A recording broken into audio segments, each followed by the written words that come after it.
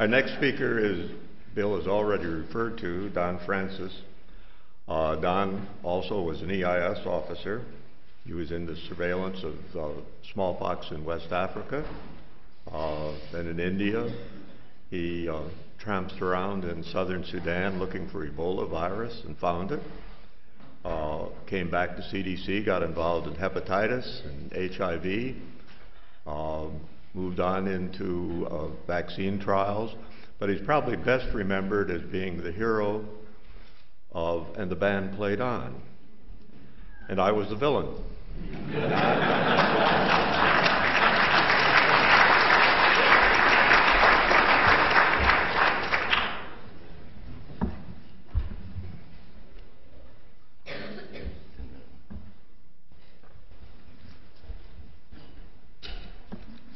David, you're always the villain and never the villain.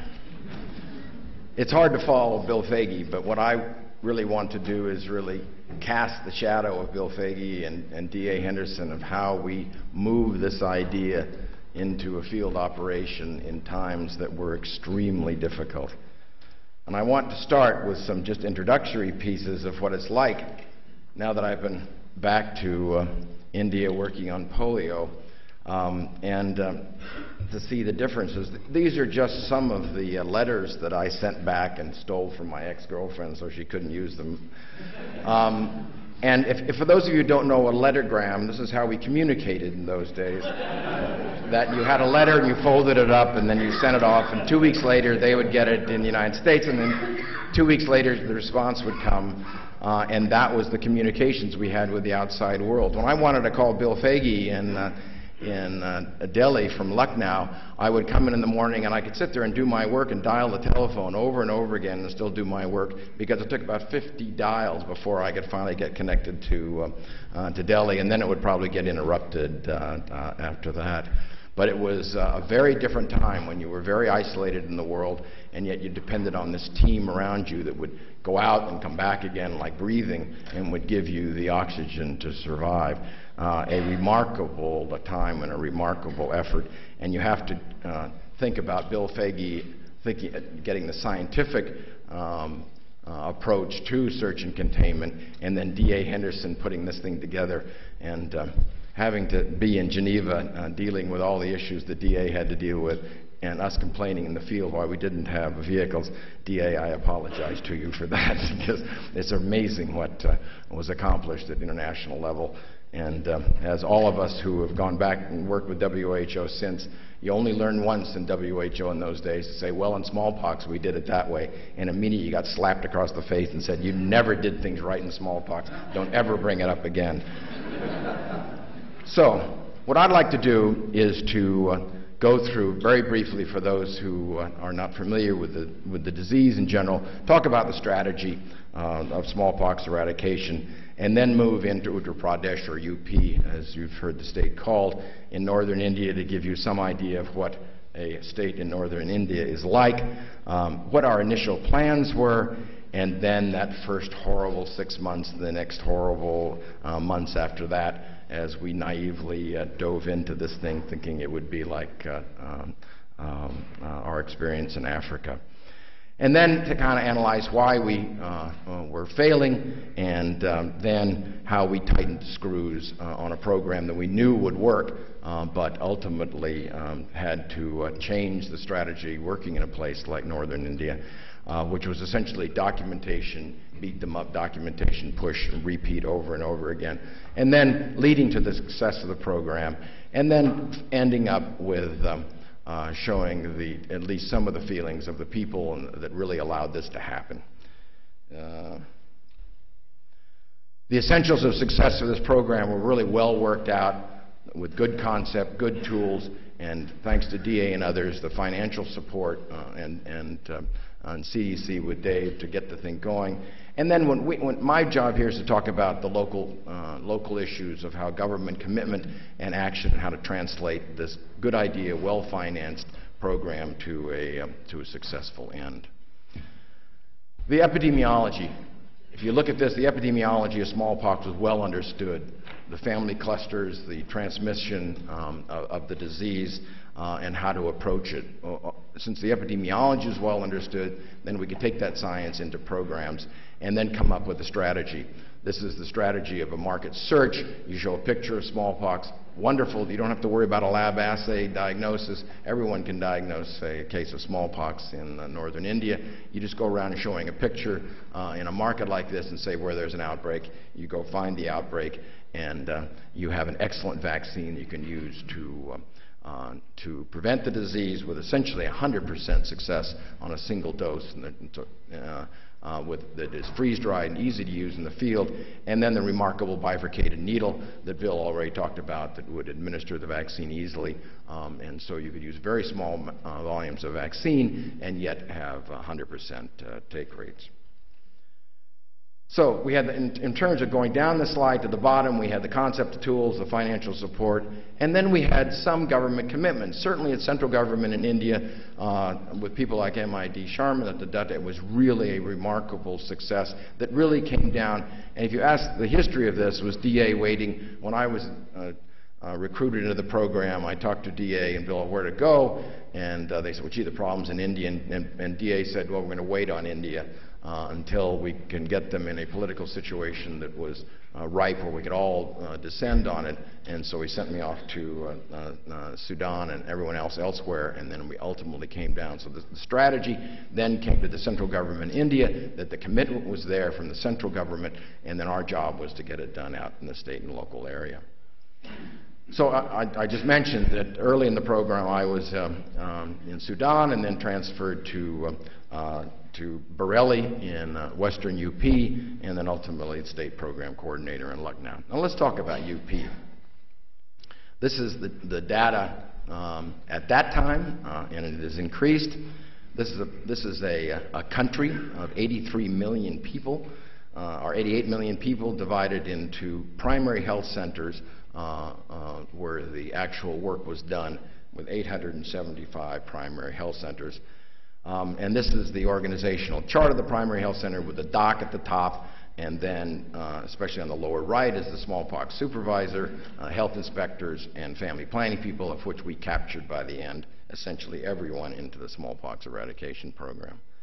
The staff was considerable. This is a huge area, but if you look at the number of vaccinators, we had literally thousands of people to put to work in this program, and the question was how to, since smallpox had been there forever and these staff existed and it continued to be there, how to organize them in a way complemented with international staff so that it would work. So with all that together, we just kind of danced in and said, let's eradicate smallpox, and Bill had his flag, and we skipped down the grammar school aisle saying, let's get 10 people, put them together, we'll find all the outbreaks, and we'll vaccinate all the contacts.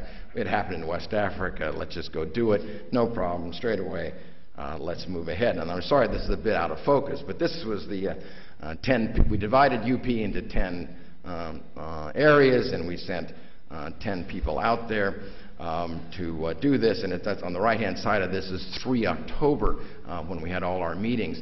Now let me just take a brief moment here just to talk, where's Billy Griggs? Billy's not here. He's so lucky. I bet he's just not raising his hand. I was in Sudan, and I had ordered since you couldn't get gasoline fuel there, I ordered a diesel Mercedes, interestingly stripped down, including not having an air conditioner, which I still wonder why I followed my predecessor's advice. He was a Bengali. He said, you don't need an air conditioner in Khartoum where it runs.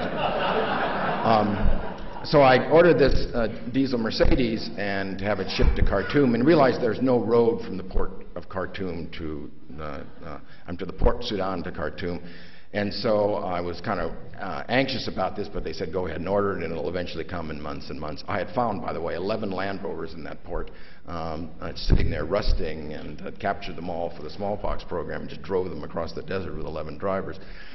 But so that when the word was that I was going to be transferred to India, I stopped this car being shipped because I would never see it again. It would disappear somewhere in East Africa. And so I had it in Europe.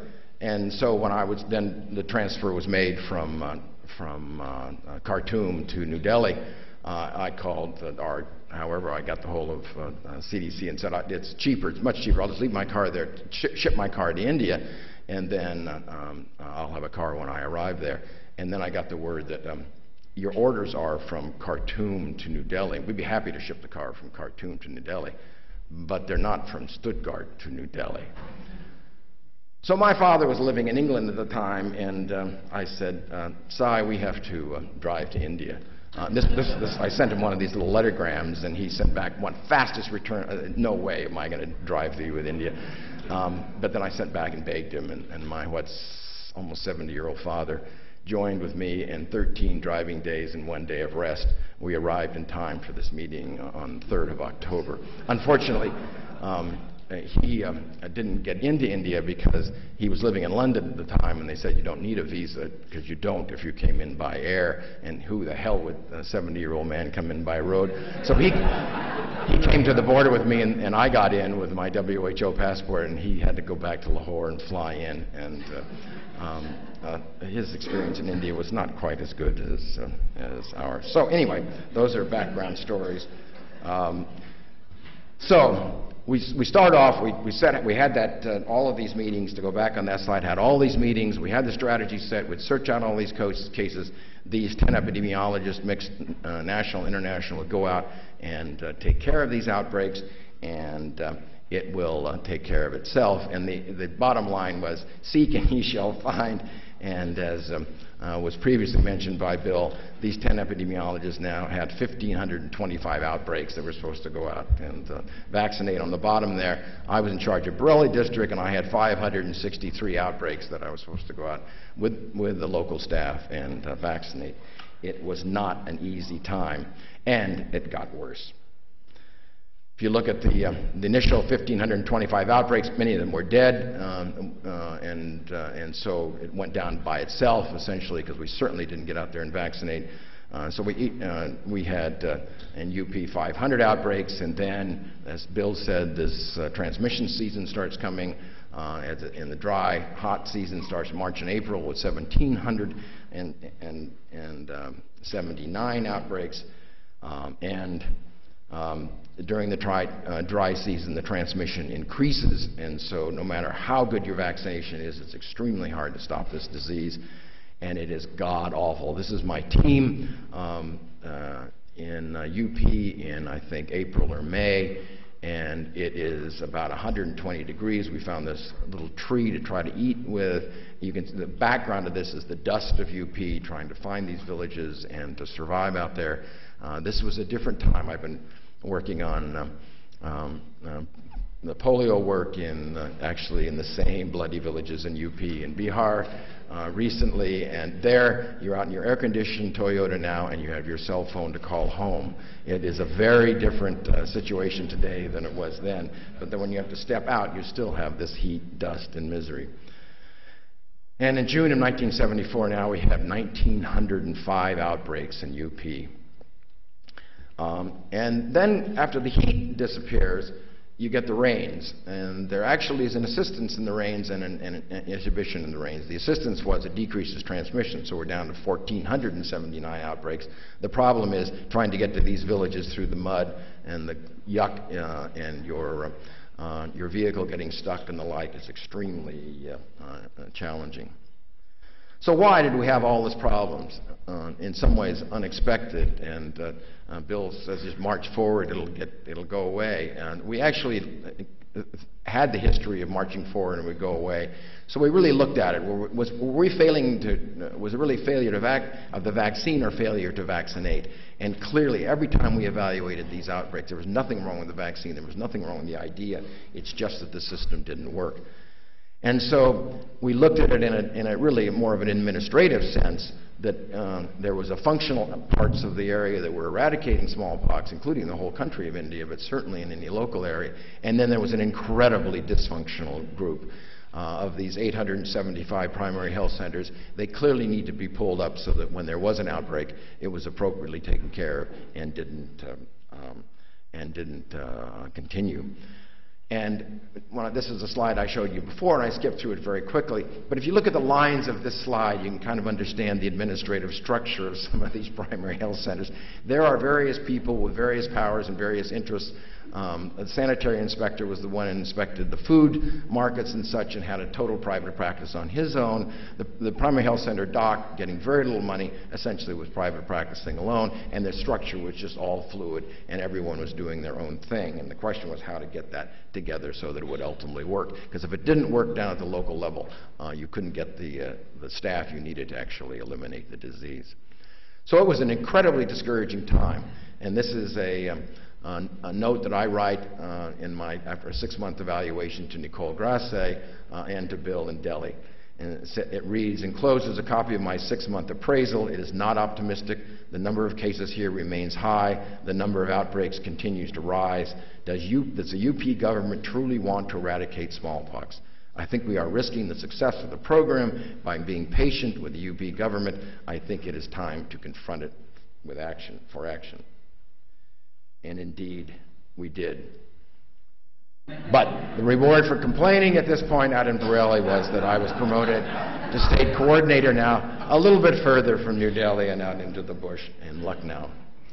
And what we really did was just tighten the administrative screws, document the successes and failures, re-document and over-documented it by paper that I'll show you in a second, and then we had an army of international and national consultants to document the documenters.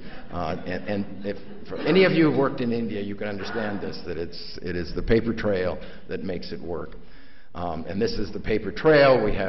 We made the worker schedules, we made the case finding, and then we even got to the point of designing these entire booklets for every outbreak that had all listings and pages to be torn out and ones to stay. And then the next one was the supervisors of those outbreaks and what they did, so that everything was documented, every step of the way was documented, and you could see who had responsibility. So we took this chaotic PHC system and actually made it into a structure where you had a chain of administrative responsibility that you could follow, and therefore ultimately they were forced to either do their job or suffer the consequences of us complaining to them. Bill described this evolution. This is a high-tech system we use to show the outbreaks. This is Uttar Pradesh, each of those dots being an active outbreak in July of '74, in August of '74, September of '74, and just for fun's sake, with Mary Guinan in the audience, this Kerry area up at the Nepal border, just remember that, and you'll see a little bit later. Poor Mary. And then by February of '75, it really starts coming down to, again, Mary's area. And this is what it looks like numerically. Bill had described this, but you see this, our naive arrival, and we were going to eradicate at this very discouraging time here with the peak. And then as we tightened the screws, we had this continued decline in the number of outbreaks over the next, really from June to April of the next year. And what kept us going? First, the villages of India. For those who haven't been there, they're absolutely marvelous. They're farmers. They believe in prevention. They will accept any reasonable approach there. They were cooperative, wonderful, and a delight to work with. And every time you go, you're still surrounded by 1,000 kids smiling and really helping our workers to get the job done. And then there is our leaders. For those in the back who can't recognize this person, he was the previous speaker who, but Bill and DA and Mahinder Datta and the Indian leaders was a wonderful group of people who maybe we were somewhat naive, but it allowed us to have the spirit and the when I think about complaining to Tony Scardaccio, I didn't have any air horns for my car, and I kept having all these rickshaws I had to get out, and bullock carts I had to get out of the way. Next thing I know, I would have air horns shipped in from Geneva. And the field staff. This is actually Mary Guinan in her house, picking up in the morning. She was out in a lovely area where she needed elephants to move about. And the actual story of the elephant is more complicated, because getting there you had to drive through this river, and they had these like slalom poles stuck in the water, so you're supposed to drive your vehicle through this thing because you couldn't see where the road was. It was underwater. And so the vehicle that, I think it was Mary's vehicle, that actually didn't quite stay between the slalom poles and dove into the river and took care of one Toyota. And so that's how I think she had to drive with elephants from then on. And then there was incredible Indian staff. This was my paramedical assistant, Rajinder Singh, who was an absolutely golden person, as there were so many of them in India, from the medical to the non-medical professionals. And if we look a little sloppy here, it's because we were praying that smallpox would be eradicated, and we just got out of the Ganges River taking a dip. So because of these incredible efforts of many, many people, this is the report from 19th of April 1975 of our weekly report of cases, and you probably can't see it at the bottom, so I highlighted it, that we had none. Thank you very much.